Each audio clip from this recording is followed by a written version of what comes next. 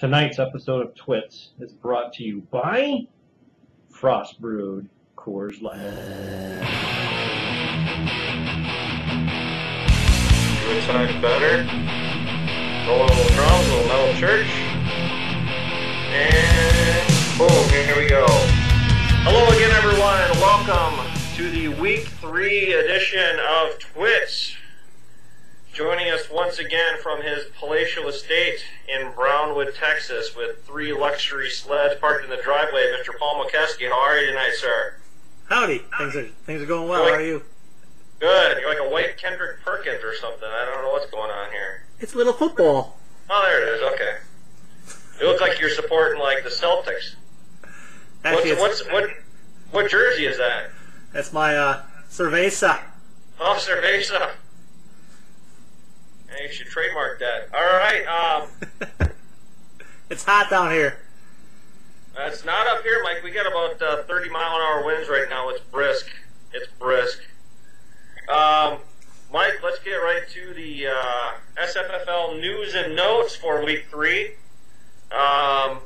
New free agency schedule went into effect this week, and so I'll be approving those right after this TWITS, and then we'll have free agent Friday, which is really free agent Wednesday through Saturday, which will be kicking off tomorrow at 6 a.m. So someone tickles your fancy out there, go ahead and grab them for $10 starting tomorrow. It's a fire sale. We got a fire sale. Yeah, it is a fire sale. All free agents, $10. Mm-hmm. Everything must go, and yeah, that's about it. Other than that, no major news and notes other than the NFL needs to definitely change its rules on what you can do to a quarterback these days. I'm getting a little bit annoyed. Yeah, if you follow me on Twitter, you saw that form tackle equals penalty. And I do follow you on Twitter. At MichaelT47, right? Correct. All right. Mike, let's break into a little segment we here at TWITS like to call the Weekly Rewind. Mike, let's take a look at the week that was. We had Week 2. We had Fred taking on Wayne, and Wayne unleashes hell. 77 points for Bago. We're going to have to ship up a 12-pack up there to Bago, huh? Yeah, led by Shinerbach. Led by 19 out of Peterson, takes out Fred's 27. He got 12 from Aaron Rodgers to lead the way. The commish took out Evan. Drew Brees got him 14 points to lead the way on the commish's team, and David Akers registered a 7 for Evan. Yeah, that rhymes. And that's back-to-back 12-packs. Yeah, back-to-back. Obviously, Evan got a little bad luck there with Jamal Charles going down. In a literally a shootout, Greg Hitman Hodgson, 81 points to take out the Brownwood Beast there, Mike Paddock, 81-79, matching 17-point outings from Hillis and Best. Yeah, playing the part of the commish this year will be Mike Paddock, losing with the 4th highest score in the league. Yeah, well, yeah, that rule has multiple facets. You know, generally the precursor is that you play the highest scoring team in the week, which you did not do. But yeah, there's several sub roles. That takes out Mickey 60-53. Vincent Jackson registering 20 points there. Darren McFadden chipping in with 18 for Mickey. And Tom, just like last week, takes out someone with more than 80 points, 84-63 over Tim. Miles Austin and his 3 touchdowns leading the way over Garrett Hartley and his 13 points in that matchup. Mike, let's take a look at what's coming up on tap for week number 3. Well, on tap we have the last 2 unbeatens going at it. Thad with 120 points thus far, and Tom with 167. And Tom does lead that series 1,117 points to Thad's 1087, and he leads the series 17-14, winning 7 of the last 10 matchups to get to that point. That's right. And then battle of the single losses here. We have Jeff versus Greg. Jeff bringing his 118 into Greg's house with 123 this year. You're still leading that series points 1165 to 1114, and the all-time series 16-14-1. That's right. But Greg has won the last 3 matchups. Yeah, well, that's about to end. Oh, sorry, I made a mistake earlier. That's the top one was the only matchup between unbeatens, because Wayne is still unbeaten as well with his 140 points. And I'm bringing my 133. He does lead the all-time points on that 793 to 746, and the series 14-9. But I have won 3 of the last 4. We'll see if we can get off the schneid here and get myself a win again. That's called Uncle Mo. You got Uncle Mo. One of the other unwinnables, Fred going up against Mickey. Fred 76 points, Mickey 110. No previous matchups, so we'll see what happens and see if Fred can get things together here.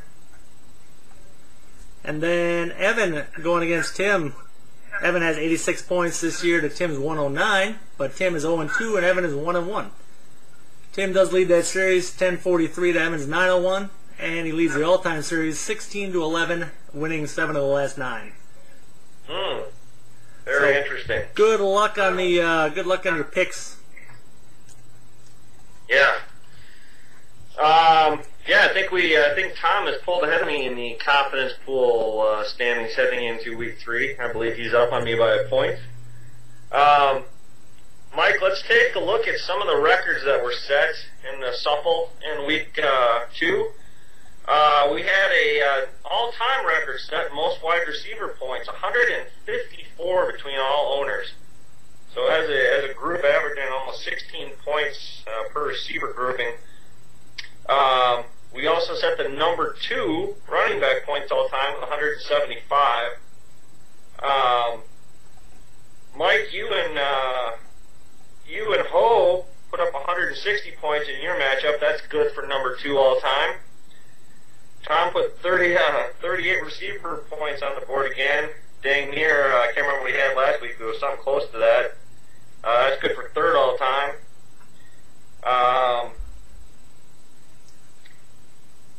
Let's take a look here. Tom and Tim, 147 points, good for 4th place all time.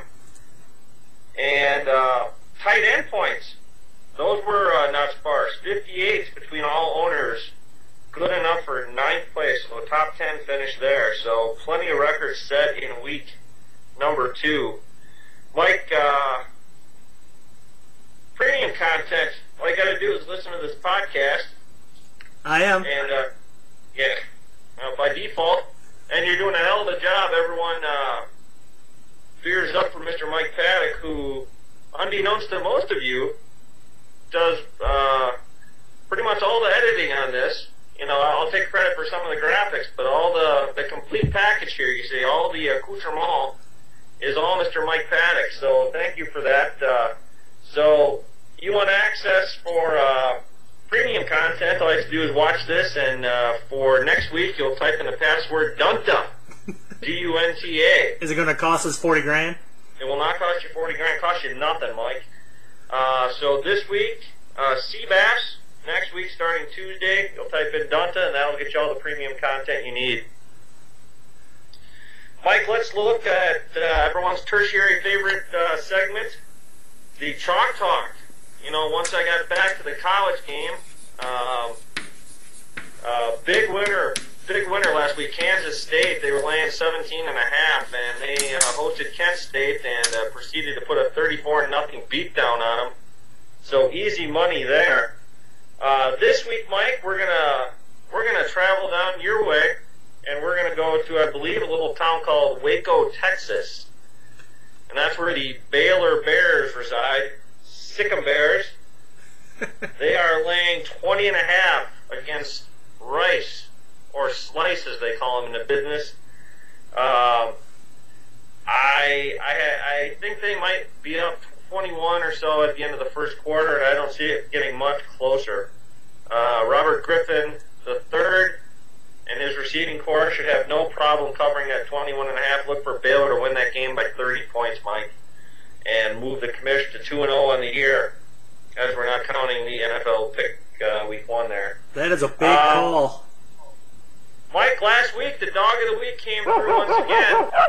Everyone in this league should be filthy stinking rich between Chalk Talk and Dog of the Week, mostly Dog of the Week if you were playing from last year. Atlanta, who needs the points? Got 2.5, but you don't need them. Atlanta wins outright by 4. What do you got cooking week number 3 here? Yeah, I'm on a roll. Unfortunately, my fantasy quarterback in all 3 leagues is out. But I did get the win on the dog. He's not out. He's not out yet. He's potentially out. All right, I saw his tweet. He said, see you in a couple weeks, so we'll see what happens. Yeah, but he's so dazed, he doesn't know what he's talking about. That means he's okay. Yeah. But we are going to have to wait. You still lay all the money you got, but we're going to have to wait till Monday night to see how this one pans out. We have Washington Redskins traveling into Dallas, the friendly confines of Texas, and getting 4.5 against your battered and beaten Cowboys. I say take the Redskins to scalp them boys. And there's your dog of the week. Right.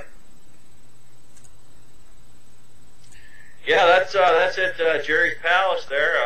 Dallas certainly beat up at this point, so no qualms from the commish there. And as that is this week's game of the week, Mike, I think you've already established which side of the equation you're going to go on. But I'm going to call him not so fast, my friend. Copyright lead Corso, and I'm going to take the Cowboys. I think the Sexy Rexy train and the Tim Hightower train are about to come off the tracks. There's not a lot of empirical data to back that up, but I think the Cowboys win. I agree. I don't think they'll win by 4.5, but I certainly I think that's going to be a tight game, and it sounds like Romo's going to give it a go. So we're going to take Dallas in that one. That's our first differing opinion of the year. Both of us 2-0 on the 2 New York teams, I believe, so far this year. So correct. We will see how that turns out. All right, everyone. Well, I will proceed to go log in and take a look at free agency for week number 3 and get that squared away starting 6 a.m. tomorrow morning. Everyone can go in for Free Agent Friday. And Mike's going to go take a few layups and 3-pointers, and then we will see you all back here next week for the Week 4 edition of TWITS. Until then, we'll bid you all a fair good evening. Adios. Adios.